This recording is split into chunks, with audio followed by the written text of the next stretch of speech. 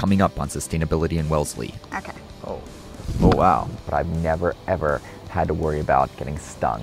A new study on malnutrition in honeybees, plus tour the inside of a beehive. Wellesley Media's Grant Mukai meets with researcher Haley Schofield. Don't miss it.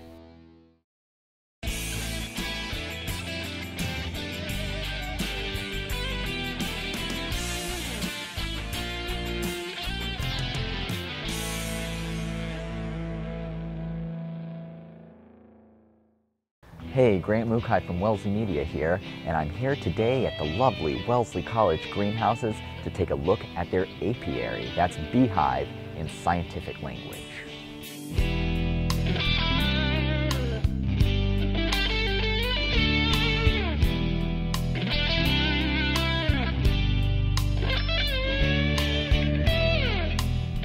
Bees in North America and Europe and across the world in general are having a really difficult time lately. We see huge bee declines.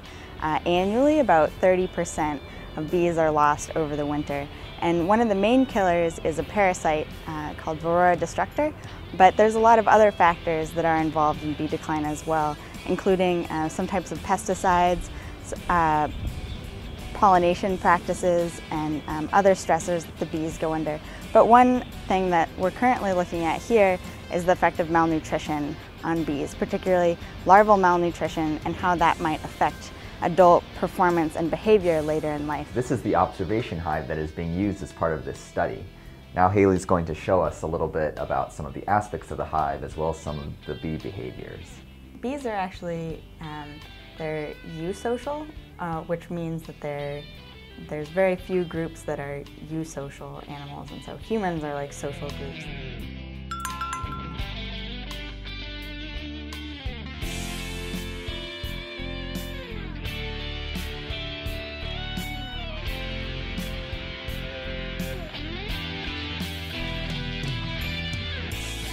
But bees, they have a reproductive division of labor, so there's only one organism that reproduces really in the colony, and that's the queen bee. So this is the queen right here, and all she really does is she lays eggs. So there she is inserting her abdomen into a cell, and this is her attendant group, so these are younger daughters of hers that are surrounding her, and they'll feed her and take care of her.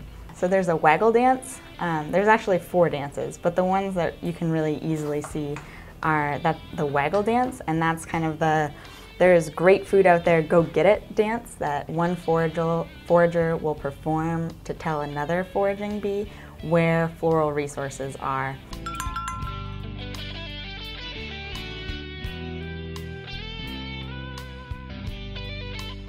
And let's see, he is dancing. Of course, no one at this moment. Here we go. Well, here's some trumble dancers. It's kind of like the law of bee research. You can never find a dancing bee when you want one. So this bee right here, she's waggle dancing.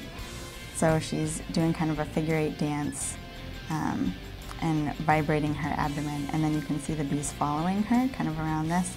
They're touching her with their antennae, and she has scents from the flower, so that kind of can indicate the quality of the floral resource. Okay, now from what we know of this algorithm that's encoded in the dance, it tells, you know, distance and direction. So what were you saying? What have we interpreted so far? So that encodes the distance, and that's in the waggle where they vibrate their abdomen really quickly in the middle of the figure-8. That's the distance. So a really long waggle dance, sometimes the vibrating will be like maybe 10 seconds, and that's a really, really distant floral resource, so like miles away, you know, 3 or 4 miles maybe. And then the circle, or the angle that the vibrating part is performed, the angle from the top of the hive to the dance, that's the same as the angle of the sun to the floral resource when you exit the hive.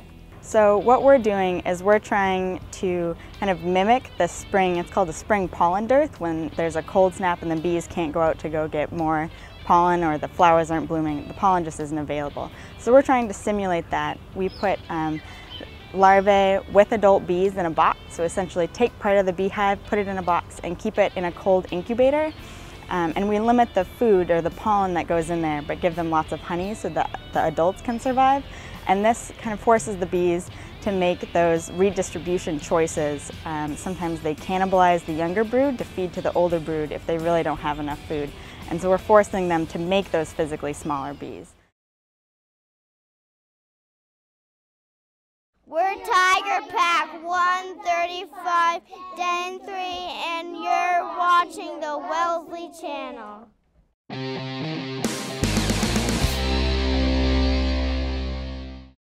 Also this week on Wellesley Media. I'm here at Schofield Elementary School. Missed a Wellesley event? Grant Mukai is there to fill you in with recent coverage of the library's 10th anniversary and Schofield Elementary's 20th annual road race. Check out the programming guide to find out when to tune in.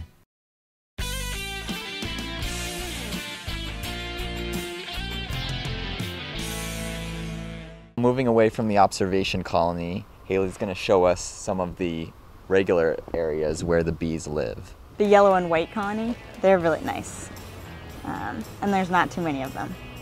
This is the mean colony, so we avoid opening that one. All right. Now, what are you doing with that device there? So I'm gonna smoke the bees. And this kind of calms the bees. Beekeepers have been doing this for a long time. When the bees get alarmed, they emit a pheromone, which actually smells like bananas. And the smoke kind of masks that and prevents it from spreading among the bees and getting them all worked up. So when the bees smell that pheromone, they kind of all freak out and go into attack mode. So if you get stung, then that alarm pheromone will be all over you. So like if we get stung, we put the smoke, we'll like smoke ourselves and our tools if we accidentally kill the bee. And that kind of helps keep everybody calm because the bees evolved in trees, which could burn down occasionally. The smoke causes them to go and eat the honey, all their honey. So it kind of keeps them preoccupied and distracted while you're like stealing the brood or whatever you need to do in there. So we just smoke the entrance here.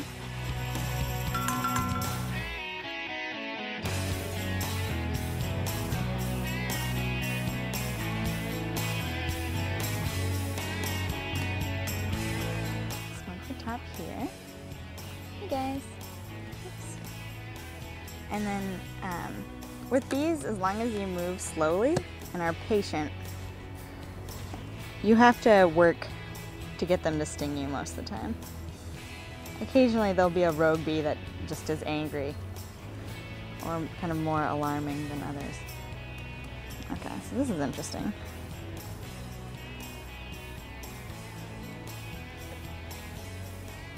You guys have been busy building comb. I've always really liked bees, even before I started working here. And I've always really liked insects.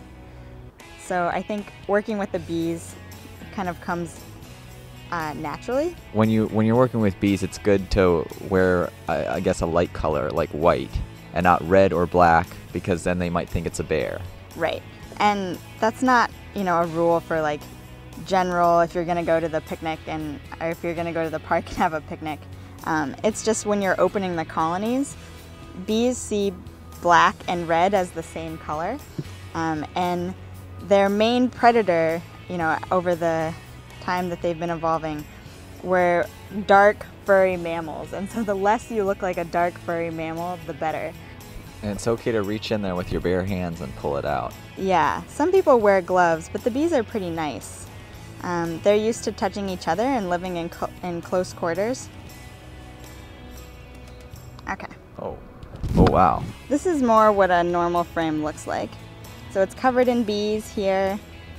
See, we always check to make sure that we don't see the queen, just because she's really fragile. And if something happens to the queen, then they have to make another one, which takes a long period of time and is a lot of work. So we like to avoid that. I don't see her here. So this is a normal frame. This is sealed brood right here in this area, the dark sealed over area. And underneath that layer of wax, oh, there's a moth. There's pupae underneath here.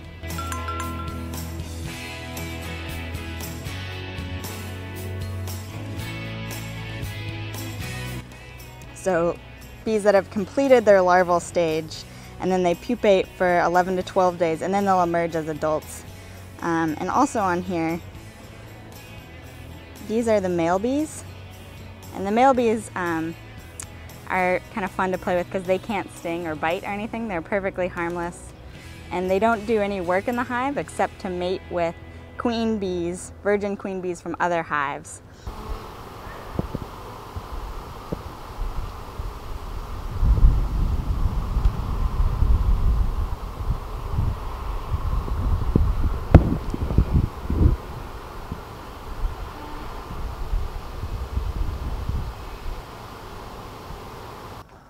Well, I do have to say, that's probably one of the more exciting aspects of the job I've got here at Wellesley Media. I mean, I've filmed a lot of things in town, but I've never, ever had to worry about getting stung.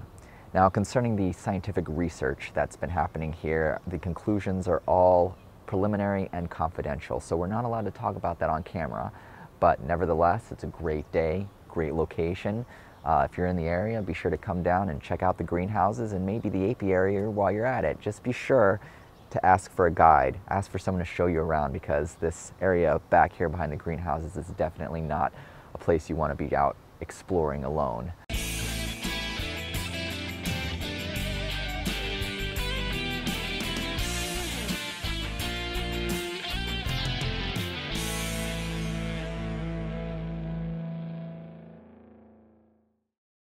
Want to rewatch this show or other episodes of Sustainability in Wellesley?